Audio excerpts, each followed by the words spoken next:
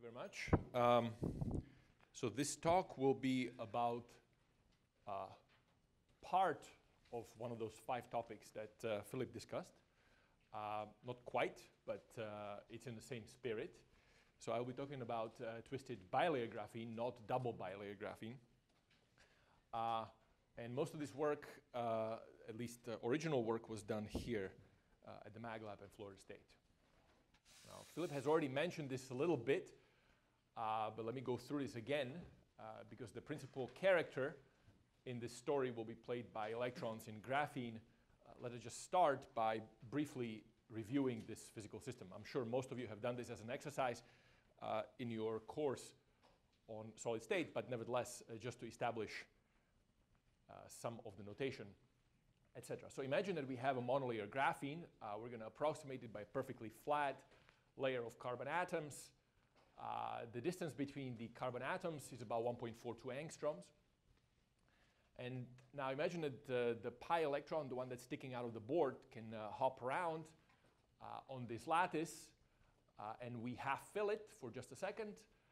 Everybody knows that the solution to a simple type binding model with, let's just say, nearest neighbor hopping on this will give us a spectrum that has 2 bands. That's because this is not a Bravais lattice. There are 2 sites per unit cell. So therefore, that's why we get 2 bands. And then these 2 bands touch at 2 inequivalent points in the Brillouin zone, which can be taken to be this hexagon. And near these 2 inequivalent points, we have a massless Dirac equation. Of course, that's famous and very well known. This is, of course, as Philip mentioned, protected by inversion and time reversal, assuming that we don't have spin-orbit coupling. If you have spin-orbit coupling, which is always present but tiny, you can open up a tiny little gap here. But it's at such low energy that it's not practical to discuss this. All right, so once again, we have these 2 inequivalent points, k and k prime, and these are the contours of constant energy that schematically show the dispersion near these points. This is where our Dirac points will sit. Okay, so now imagine you take 2 of these, you place them on top of each other, and then you twist them relative to each other by some angle theta. As you can see from this picture, you will create a new superpotential. There's a new periodicity in this system. It may not be exact periodicity, but it's approximate enough. And if this angle is small, this new so-called Moret superpotential will have a large period. So the smaller this angle, the larger this period is. And this new superpotential is going to scatter the Dirac electrons that I just discussed from one layer or the other and fold the Brillouin zone and in principle create new set of bands. Okay? Now, the question would be, what kind of bands are these? Can we fill them with electrons by the gate, the way described by Philip in a previous lecture, and perhaps study something interesting about these bands? Of course, this is well known. What should we expect? Well, so let's say that the blue here is the original Brillouin zone of the bottom layer. This is a large wave vector, so approximately the inverse of the carbon lattice distance.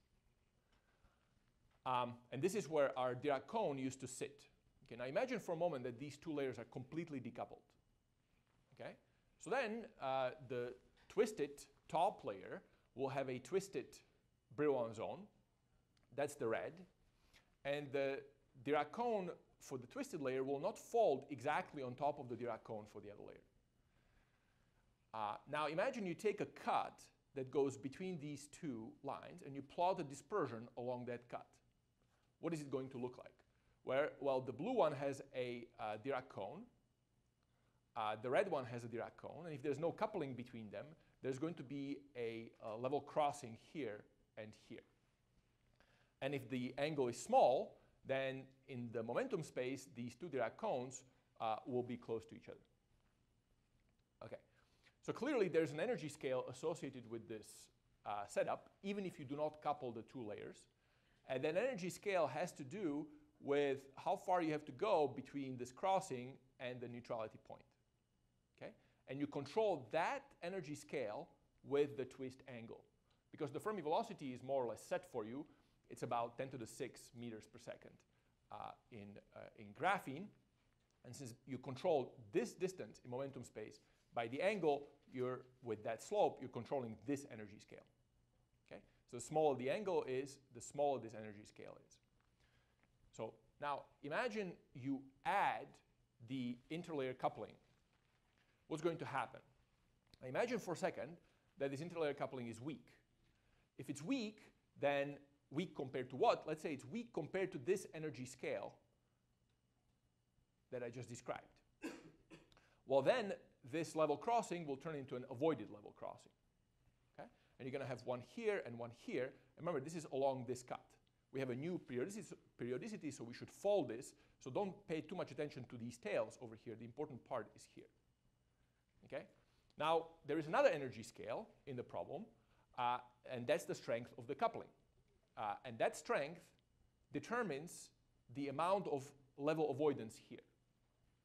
And so you can have a situation in which, just like in here, the angle is off the so-called magic angle when this energy scale is small compared to the energy scale associated with this crossing.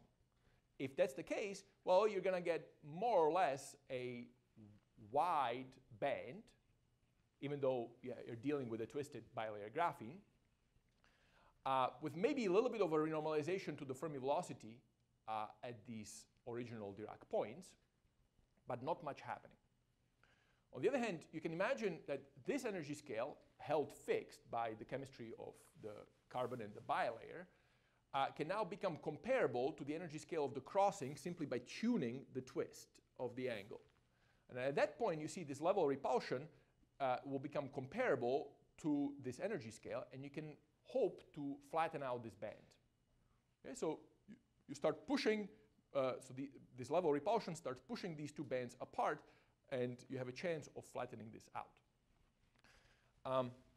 Now, let me illustrate a slightly more sophisticated calculation, and I will describe how this would be done as we go along in this lecture by showing you a little movie in which we're going to change this twist angle. And of course, as we decrease this twist angle away from the, this is not a magic angle, as you will see, towards the magic angle, we're going to be increasing the period of this potential. Okay? So therefore, the new super Brillouin zone, the Moret Brillouin zone, is going to be shrinking constantly. So instead of replotting this for every size of the mini Brillouin zone, let us also rescale that Brillouin zone. So on this axis, these points just correspond to points in the mini Brillouin zone due to the superpotential, which is continuously being rescaled as we're going to change this angle. Okay? And I'm going to show the dispersion along this particular cut. So the Dirac points are at k prime and k, and you can see, well, the k is right here. That's the Dirac point associated with the k, and there's another one at k prime. Okay? Yes, please. Correct. Strictly speaking, is defined for commensurate angle. We can, to pretty good approximation, define it for incommensurate angles as well if you go to a continuum limit. And actually, that's how this particular calculation is done. As I mentioned, I'll discuss how to do this calculation later in the lecture, but I just want to show you the main effect. Okay, so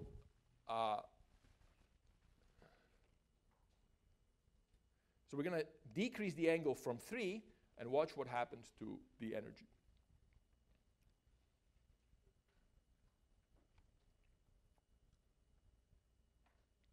And when you approach about 1.1 or so, the band becomes very flat, and past that point, it gets broad again.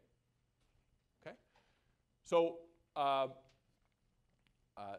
at about 1.1, you have created relatively flat band, and if you notice this, I don't know if I can dial this back to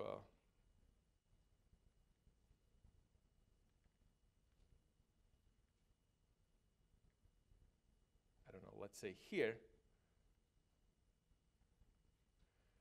it's also isolated from the rest of the spectrum. Okay? Now, because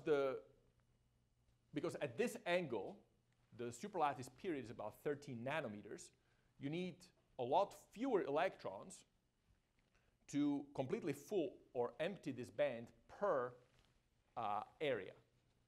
And therefore, this is accessible using standard techniques that have already been available. So for example, we would need something like 10 to the 12th or so electrons per square centimeter, which is no problem with the gating.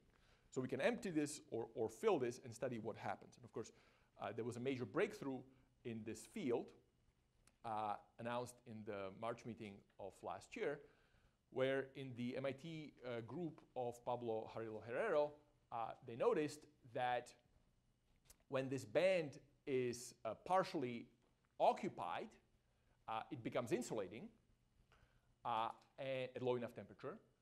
And near these insulators, superconductivity appears. So these are the plots from their paper showing two-terminal conductance. So just to give you some idea about what is going on here, in this regime over here and over here, that narrow band is either completely empty, so we are sitting in basically a trivial band insulator in which the so-called remote bands that are highly dispersing are separated by an energy which will turn out to be of order 30 to 40 millielectron volts from the narrow band. So this is a trivial band insulator. This is also a trivial band insulator. So over here, you fill that band with the electrons. As you will see when we do the count, there are about, there are 8 electrons that fill this Brillouin zone, this unit cell.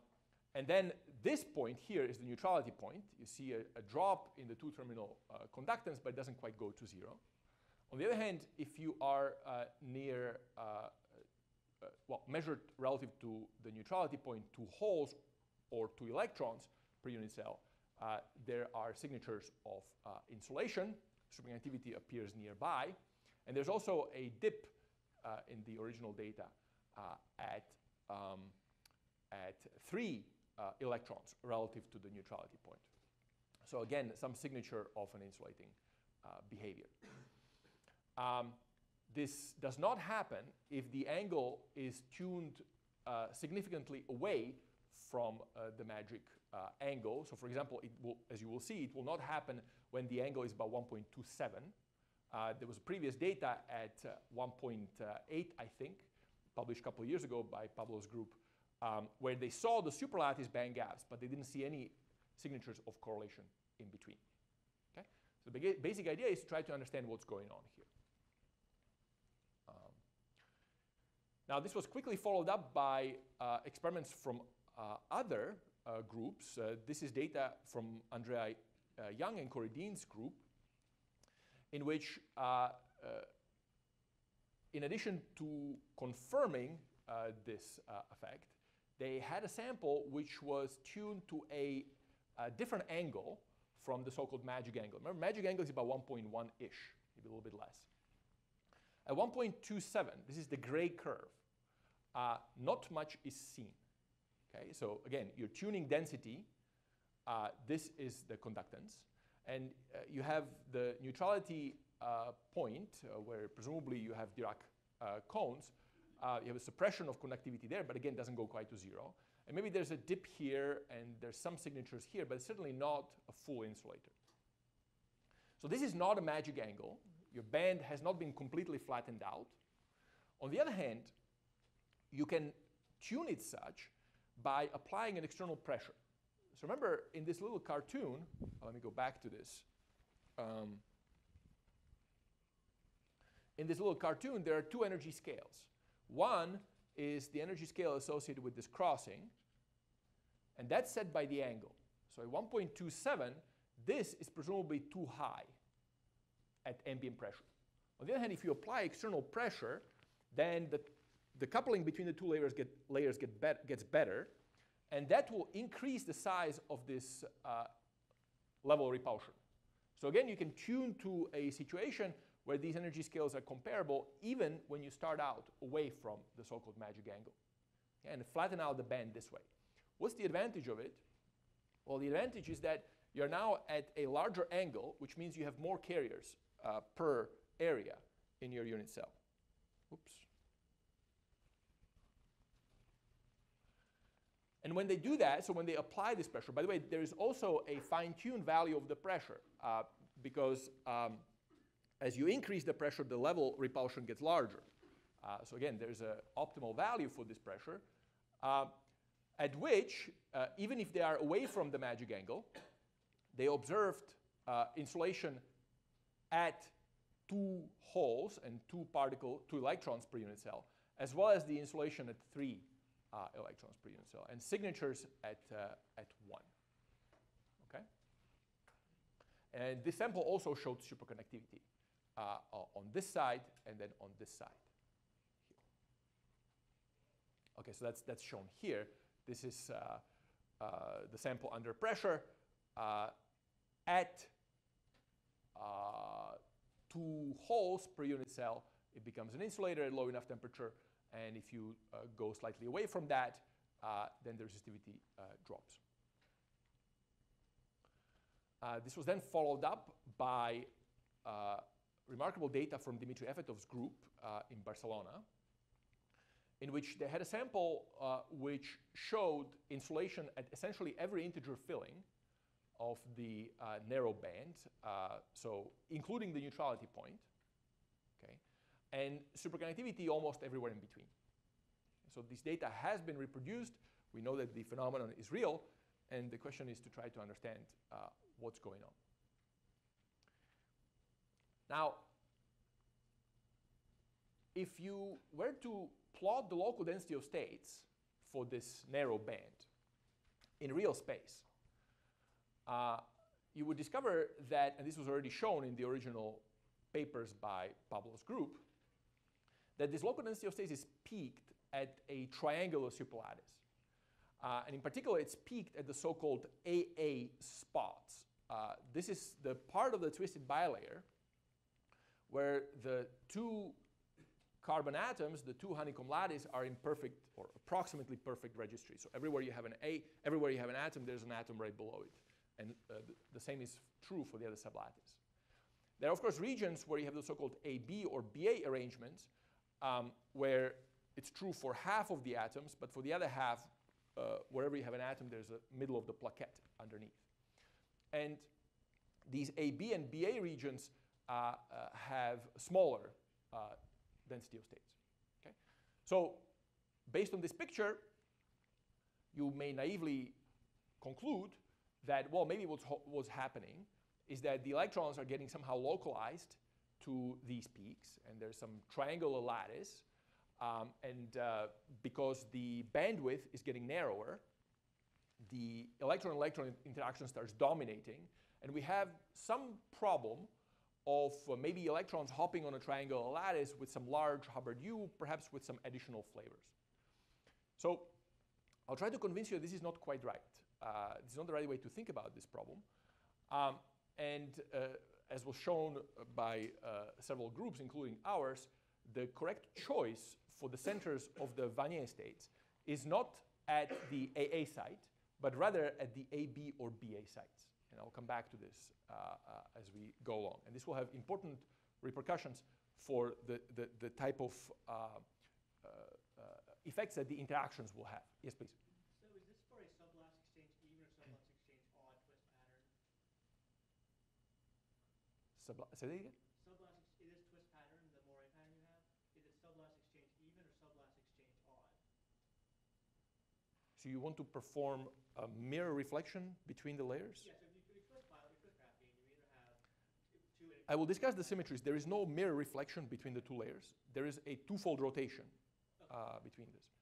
And that, as you will see, I'll discuss all the symmetries. There's a particular 2-fold axis. Just wait for a second. Yeah. Okay, I just want to set up this contrast that it will not quite be a Hubbard model on a triangle lattice type physics. It will be a lot more interesting. Actually, there's one more point that I'd like to make, which you have already seen. So naively, it may seem that the band is getting narrow because we're decreasing the angle. And this would make sense if the band kept getting narrow as you decrease the angle. Why? Because as you decrease the angle, the superlattice period gets larger. And presumably, if you were localizing the electrons only on this triangular lattice, the hopping would be getting weaker, and so the bandwidth would be getting smaller, right? Now, it turns out that that cannot be what's happening here, because as you saw in the little movie, the bandwidth got narrow, but then when you decrease the angle past the magic, the bandwidth increased. But when you decrease the angle, you increase the superlattice potential, period. So the reason why the band is getting narrow cannot just be because you're separating these peaks. It has to be more subtle than this. In fact, it has to be because of an interference effect. Okay. So we, of course, are all aware of flat bands in solid state in the so-called atomic limit. If you just imagine that you take a substance which has S and P levels, let's just say, and then you imagine that the distance between the atoms increases, at some point the atomic clouds stop overlapping appreciably, and the bandwidth gets very, very narrow.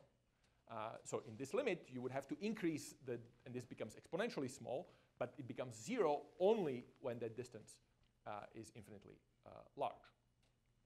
So I would like to contrast this example of a flat band, namely the flat band in an atomic limit, with another example of a flat band that you are aware of, and that's Landau levels.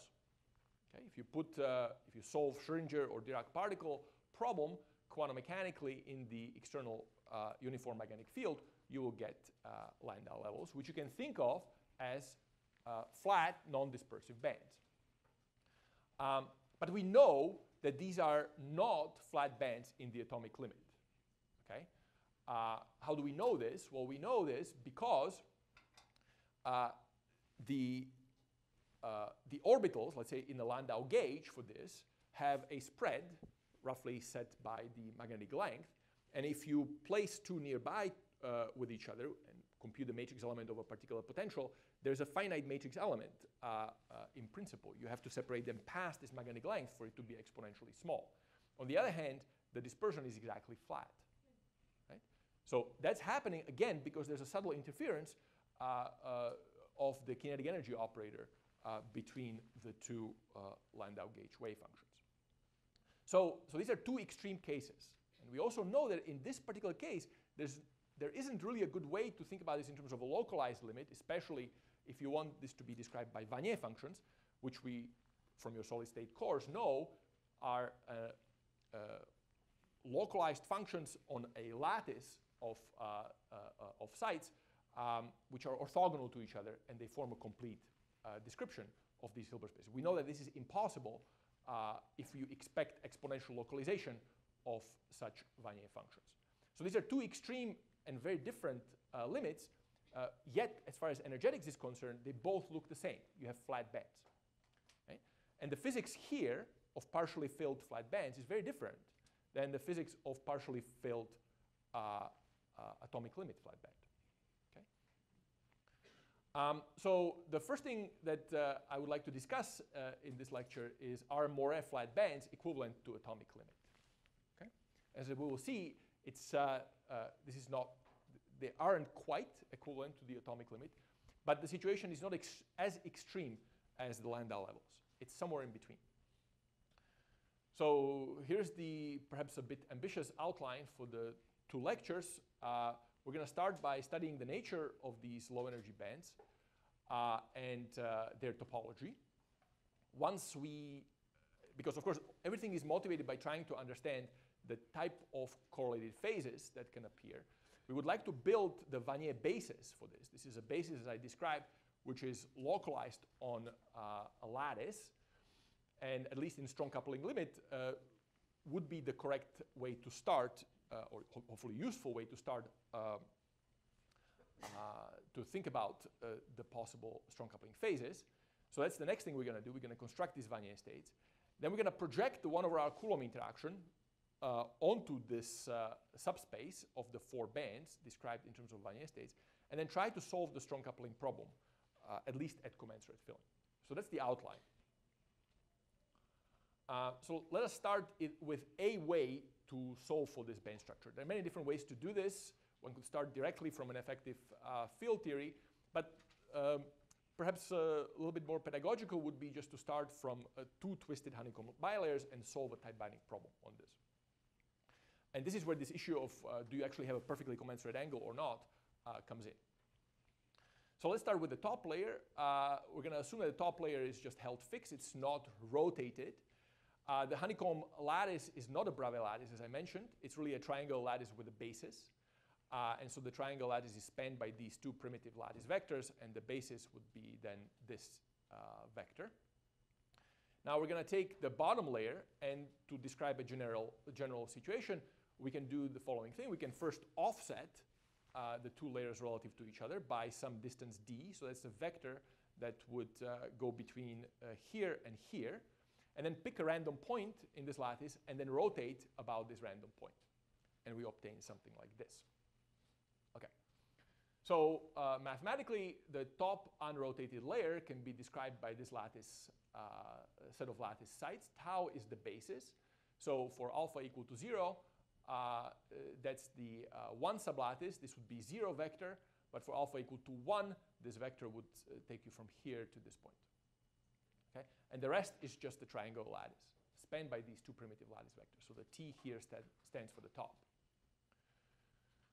The sides of the bottom layer can be described through the sides of the top layer, if we wish. The D is the shift, and the P is the vector to the point around which you do the rotation. And this R theta is a rotation matrix that will rotate us about the z-axis by some angle theta. So we know how to relate the sites in the top layer to the sites in the bottom layer. Why do you need D and P? Why not? So general setup is what I described. I take two layers. They're exactly on top of each other with AA. And then in principle, I can shift and then pick a random point and then rotate. But does it depend on D and P? It will not, very much. But let's be general to start with. All right.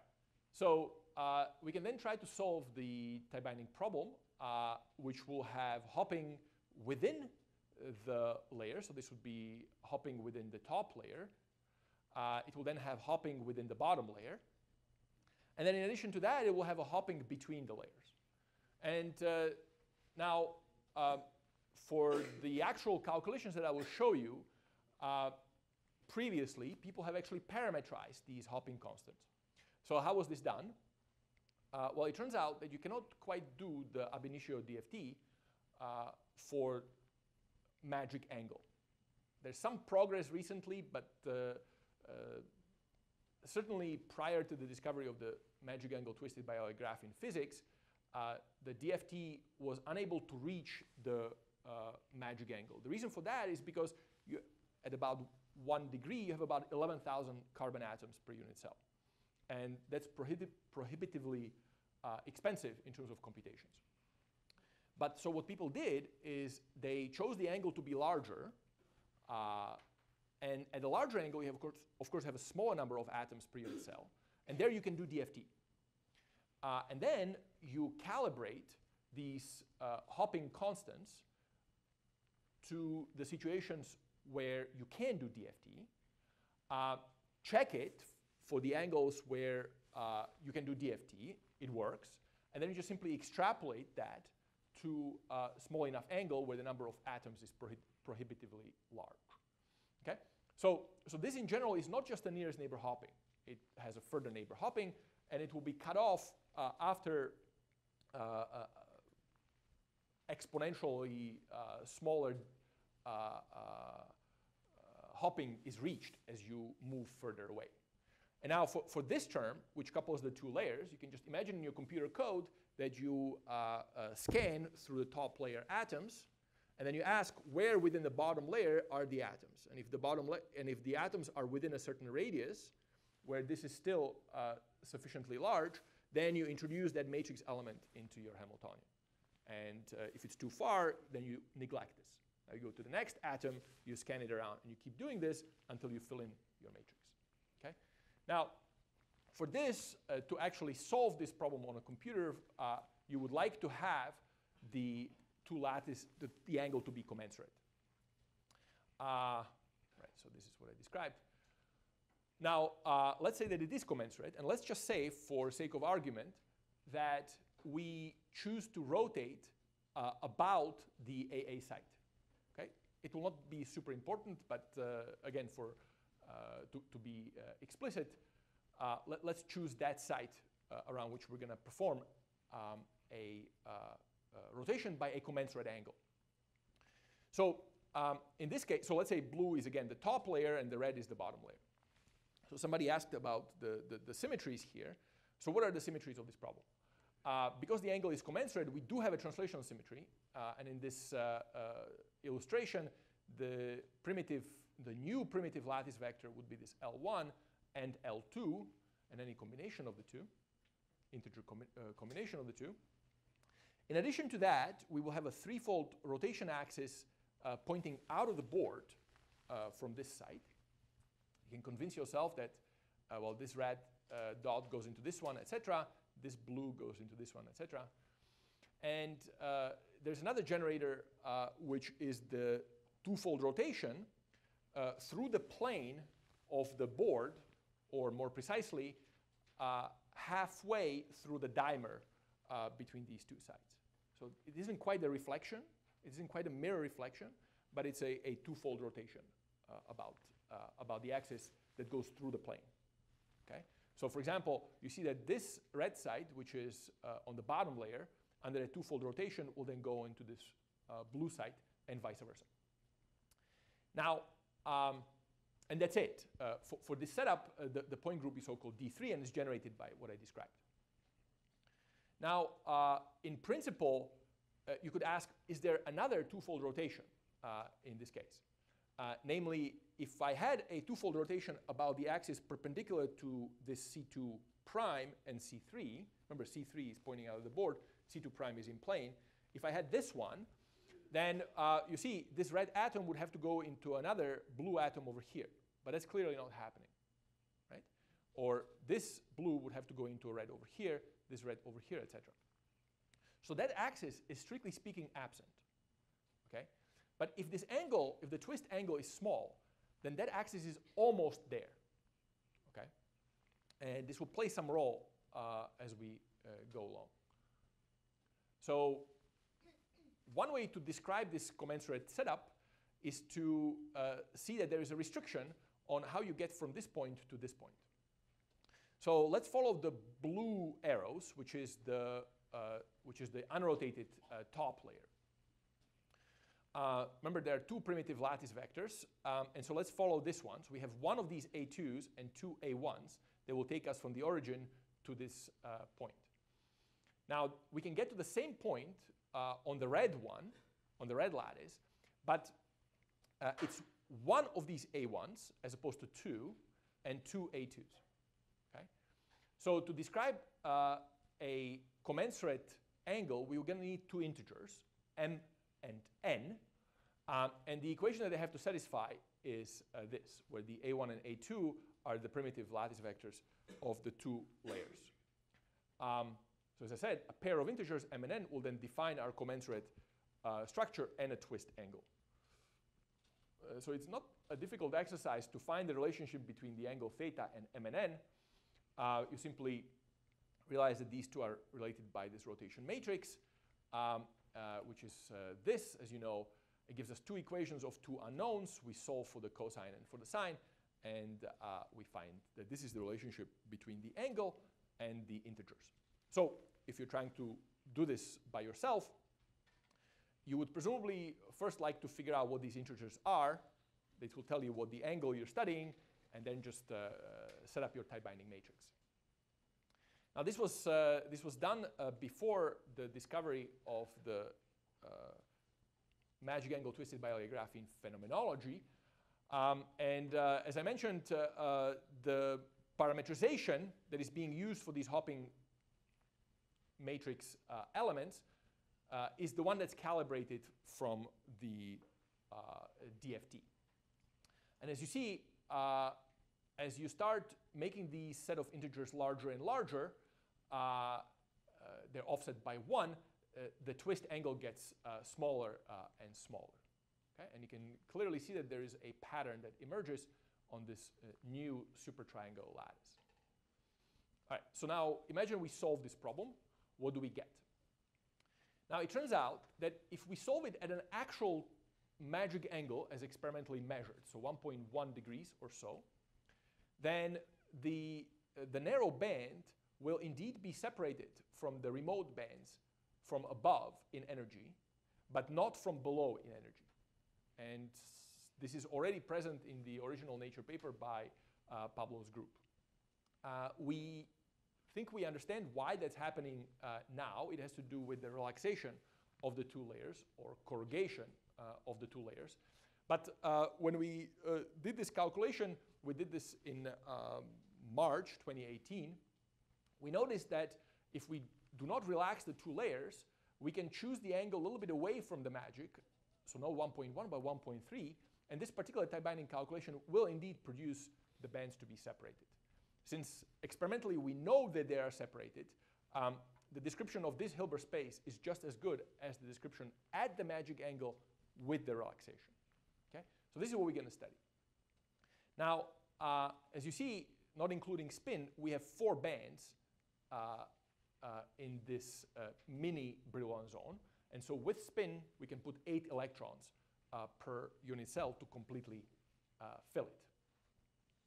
Now, if we were to zoom in to the dispersion at the gamma point, we would discover that there's an exact degeneracy at this point. And the two states, the 2 block states at the gamma point at this energy form a 2-dimensional representation of this point group. In other words, under rotation, you will get an admixture of these two. So this is, for the experts in the audience, this is the E representation of D3.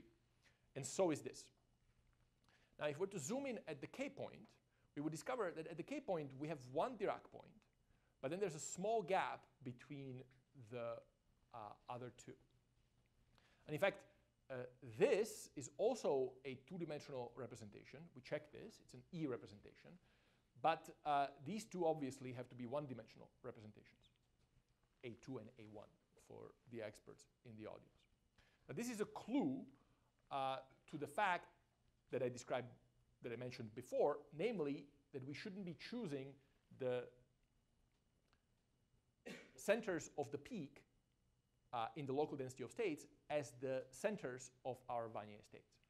So our task is now to describe this Hilbert space in terms of some localized basis, because then we can try to understand what happens when we add interactions.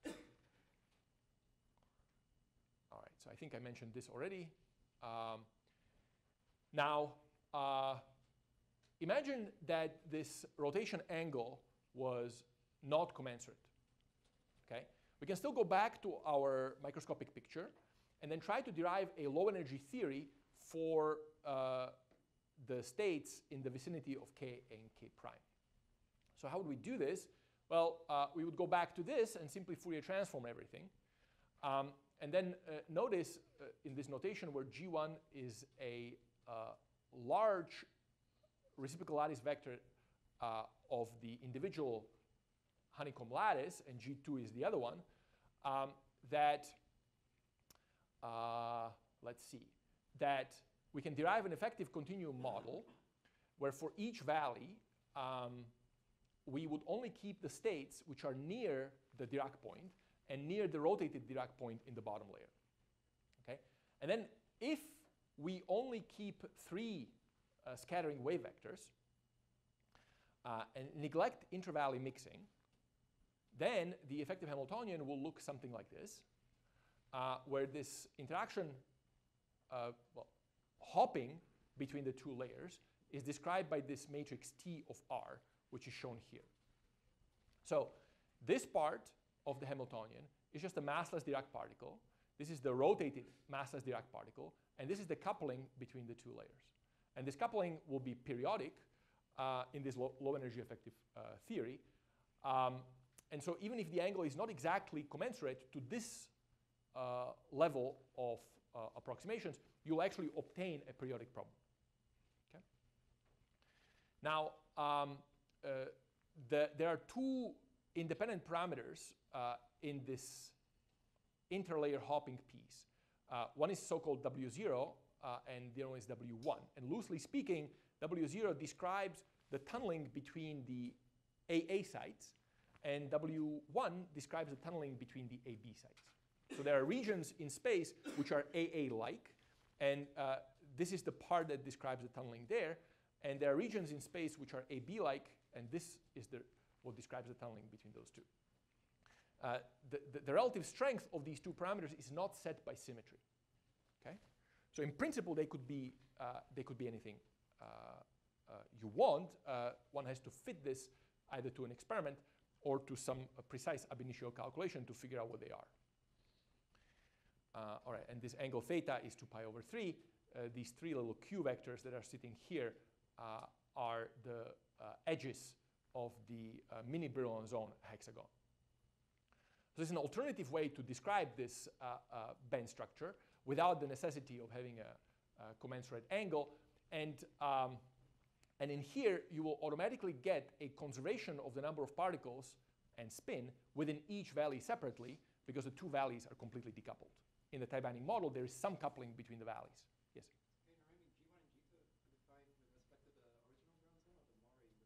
You mean Q1 or Q? Where's Q1 and G2. Oh, these. Yeah. Right. So that's the large Brillouin zone. So G1 is this one. Okay. And G2 is this one. It's a large Brillouin zone. Okay. All right. This is a relatively straightforward exercise. I got confused here. Then you have the effectively dealing with the 8 bands. Before you said you separate the 4 bands. No. So right now, I still have to solve a block problem to figure out what the bands are at this effective Hamiltonian. I haven't solved the block problem for this. But so I have to forget for 4 bands for now, and that's kind of refocused. So there are two different ways to think about this. One is, let me honestly solve the tie binding problem without any approximations for commensurate twist angle. Okay. Then the result is this. You've got 4 bands. With spin, you can put 8 electrons per unit cell. Now you can say, well, but maybe the angle is not exactly commensurate. And maybe I'm not exactly rotating around the AA site. Can I generalize this? So I'm showing a way to generalize this by going back to the original equations,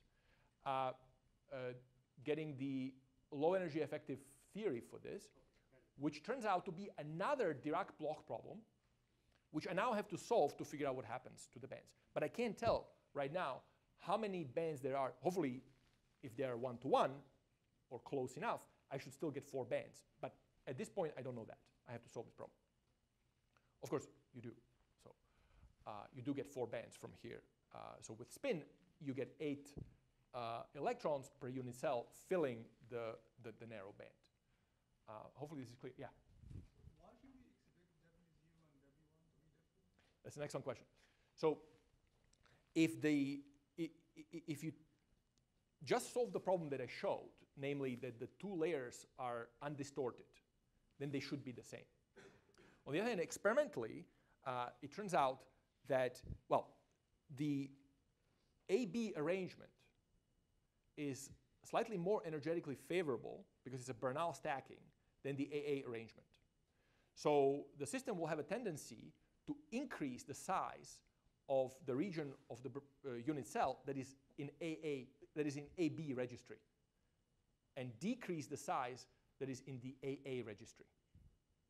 And if the 2 areas are not the same, then W0 and W1 will not be exactly the same.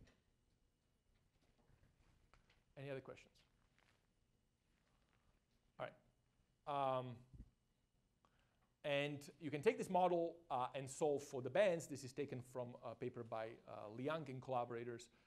Again, at the magic angle, you will find 4 bands which have their own valley quantum numbers. So the black is 1 valley, and the dashed red is the other valley. So again, 4 bands, with spin, you can put 8 electrons per Moiré unit cell to fill the narrow band.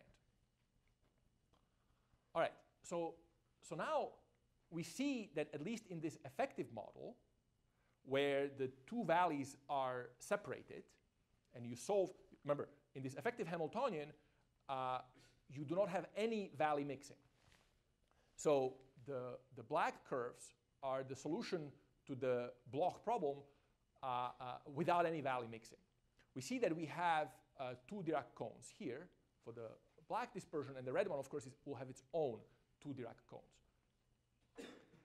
We can ask, what is the relative winding number of these 2 Dirac cones? So why is it useful to think about these winding numbers?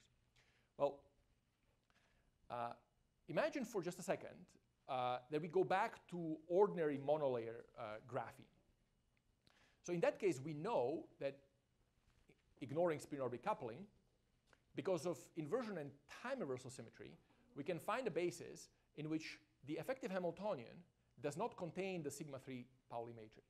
So N here is a smooth periodic field, smooth periodic function of Kx and Ky in the Brillouin zone. Okay? So this part would be describing something like a particle hole asymmetry. And then this part would be describing, where it vanishes, would be describing where the Dirac cones are sitting. Okay? So remember, this N1 and N2, if you solve a tie binding problem, are going to be smooth and periodic in K. So where do we expect the Dirac cones to sit? Well, the Dirac cones will sit where the off-diagonal element will vanish entirely. Why? Because the spectrum is just going to be N0, that's just an overall shift, plus or minus square root of N1 squared and N2 squared. It's a simple problem to solve. So the Dirac cones will sit wherever this object vanishes. Now let's think about this. This is a function of 2 variables. And a function of 2 variables will cut 0 through a line, generically. So let's say that the set of zeros for N1 is the blue curve. Because this is smooth and periodic, this is of course obviously not for graphene because it's square lattice, but it illustrates the point. Because it is smooth and periodic, this blue line has to be repeated in the other Brillouin zones. Okay? But the 0 has to occur where both of these vanish. So there will be another 0 of this function N2, which in general will be different than N1. And they may intersect without fine-tuning. Okay? And wherever they intersect, you get the 2 Dirac points. Okay? Now you can convince yourself that if you restrict, if you impose these to be smooth and periodic, then at the intersection of these 2 curves, if you look at the winding number, so inside of this red curve, let's say the function is positive, so N2 is positive inside of the red curve and is negative outside of it, N1 is positive inside of the blue curve but is negative outside. If you go around this, let's say in a counterclockwise sense, you go from plus plus to plus minus. On the other hand, if you go, you have to go clockwise to go from plus plus to plus minus. So the winding numbers of these 2 Dirac fermions will be opposite. In fact, if you try to make these functions smooth and periodic, and you only want to have 2 Dirac cones in the Brillouin zone, you will not be able to come up with a scenario in which their winding numbers are the same. They will have to be opposite. Okay? Now, obviously, one way that you could gap this system out without introducing the sigma 3 matrix is to distort these functions. So let's say you start subtracting from N1, a constant. That's fine, that's a periodic function. So then the size of this blue circle is going to shrink, and at some point it's going to detach, or you can in principle even move it, it will detach from the red curve. What has happened is that 2 Dirac cones have merged, they have annihilated, and you open up the gap. Okay? So that's a standard scenario, and this is what would happen in a monolayer graphene if you could strain it sufficiently that you would bring the two Dirac cones from the opposite corners of the Brillouin zone together and gap it out. This, of course, requires unrealistically large strain, but in principle, this would be possible. And the reason why I'm elaborating on this is because it turns out that in this twisted bilayer setup, if you go to the effective model that I described, there's an additional symmetry. Namely, there's a twofold axis that I claimed in the actual microscopic model with the AA registry is strictly speaking absent, but it emerges in this effective theory. And this is another twofold axis in the plane between the two layers. So it's perpendicular to the one I already have, and it's perpendicular to the one that's out of the plane. Let's call this one C2 double prime. With this one, there's another twofold axis that would be pointing out of the board. Now, it turns out you can prove that if this twofold axis and the product of this twofold rotation and the time reversal is present, and if you don't have any valley mixing, then the winding numbers of this field are actually the same. They're not opposite. This can be proved. This was done by Senthil and Ashwin Vishwanath group. And because these two winding numbers are the same, you see that we cannot find, so the winding numbers are the same, there are no smooth and periodic functions in the Brillouin zone N1 and N2 which would have which would give rise to this. You cannot find such functions. And this basically means that in this basis you will not be able to find exponentially localized Wannier states, as I will show you. There's another way to show this topology of this band. Again, remember, this is all sort of emergent. It's all happening at this effective continuum model level. Another way to do this is to construct so-called hybrid Wannier bases. So it's relatively simple to do this.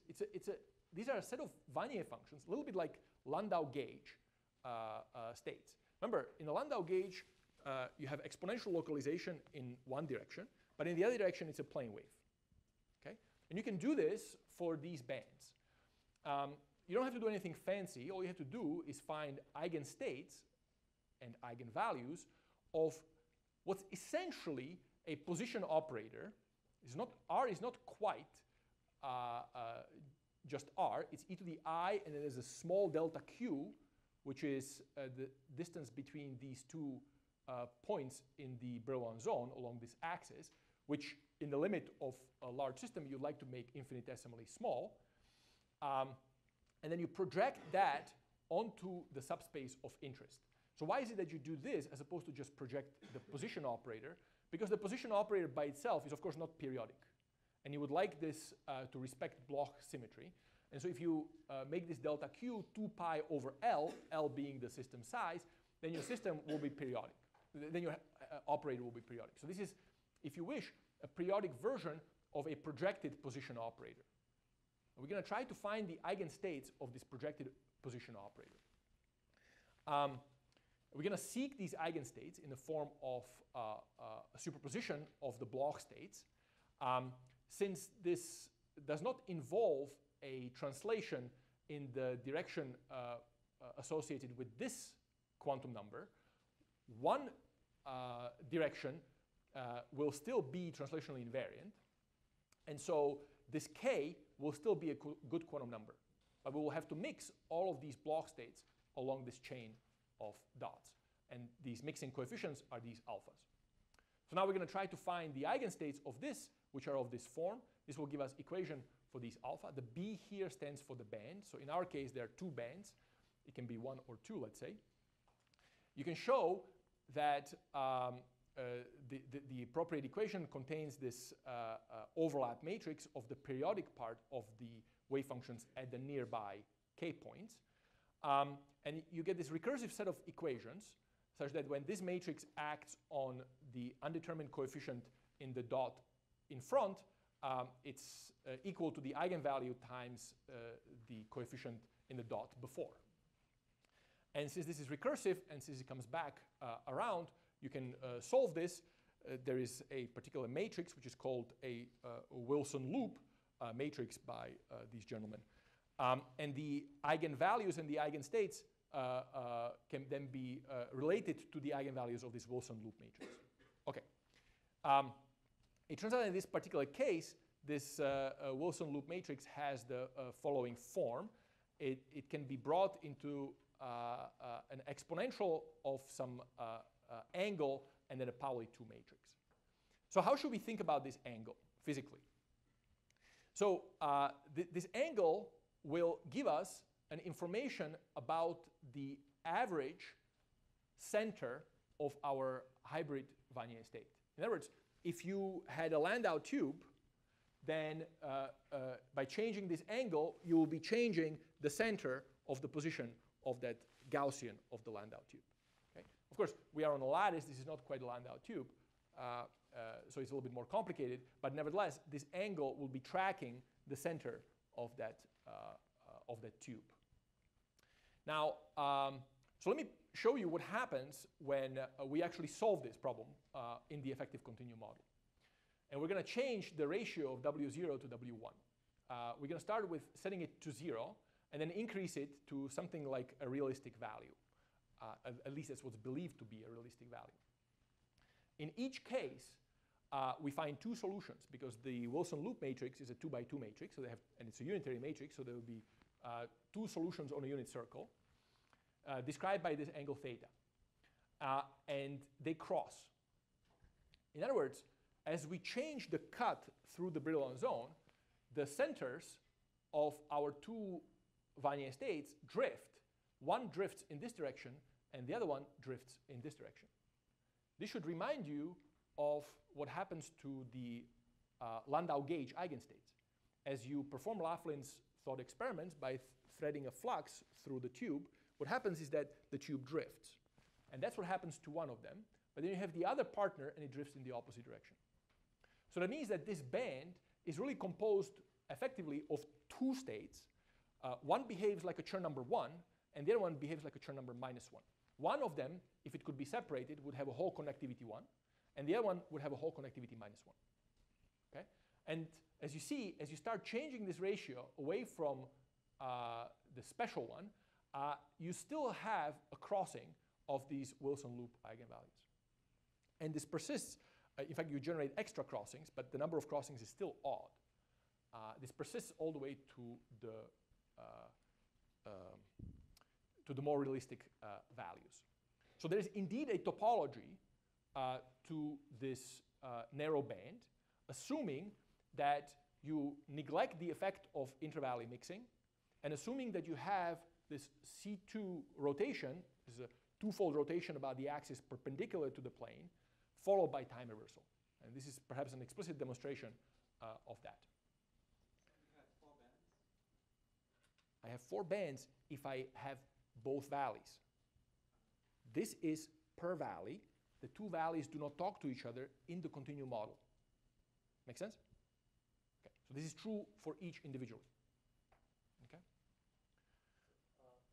Yes, please. In the previous, so at the ratio being 0.8, I see them being kind of flat. Like, Yes. what's happening there? That's an excellent question.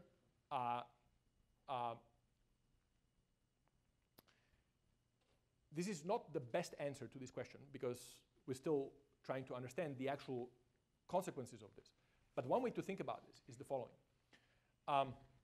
If you're at this value of k, so you're cutting your Brillouin zone, let's say over here, then it looks like as you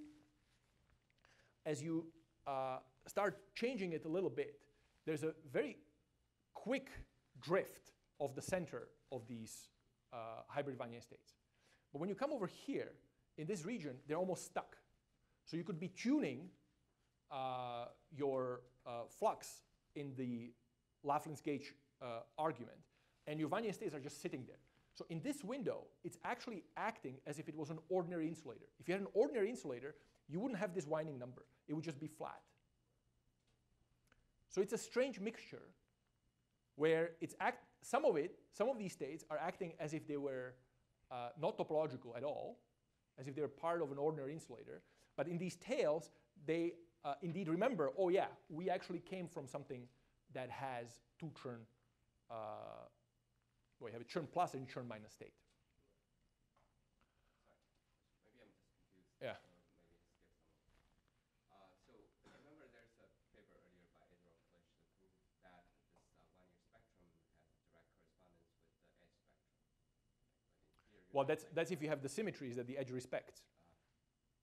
C to T is not a symmetry that the edge respects. Okay. Okay, so there's an interesting consequence of the fact that your winding numbers are the same. Now imagine that we add this. I still have a minute. So Minus 2 minutes. yeah. So I just want to go through this because I want to tie it up with an actual experiment. So there's a very interesting consequence of this fact. So remember, this 2 by 2 matrix is missing a sigma 3. Now, there's one way to add this sigma 3 matrix. One way to add the mass is to align, as Philip mentioned, is to align the graphene with the boronitride. That's because B and N have opposite local potentials, and that will stagger the A sublattice relative to the B sublattice in energy. So because the two Dirac cones have the same winding number, even though nominally this staggered mass is a trivial mass, it will actually give rise to two states, to two bands, one with churn number plus and one with churn number minus. It will now separate out these two bands. So in the situation where the boronitride is aligned, you can now imagine that at filling, where now including the other valley, you would want to have one of these bands filled. The interaction effects may force, let's say, all the holes to sit in a churn plus band. Or maybe it would force all the holes to sit in a churn minus band. And in fact, such a state would then display quantum anomalous Hall effect. Okay? And that has been observed. There are two experiments. One is by David Goldhaber-Gordon's group, where the quantization has not quite been observed, but the anomalous Hall effect has been observed on twisted bilayer graphene samples aligned with boronitride at nu equal to 3. Okay, that is 3 electrons added relative to the neutrality point. And in fact, there was also a hysteresis observed. There was a follow-up paper by Andrea Young's group where even the quantization has clearly been seen. So I think this is a good place to stop, and then maybe we'll pick up on the rest in the second lecture. Okay, so thank you for your attention.